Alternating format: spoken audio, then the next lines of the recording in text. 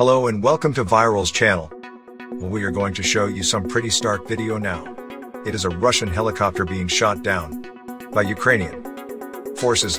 The picture showing a Russian Mi-24 helicopter being struck by a surface-to-air missile come from a Ukrainian government source. It is not clear where exactly in Ukraine the strike took place, but a Russian helicopter was shot down there by Ukrainian forces. Well, the Russian President Vladimir Putin says everything is going to be the plan in Ukraine and the Russian army will fulfill its aims.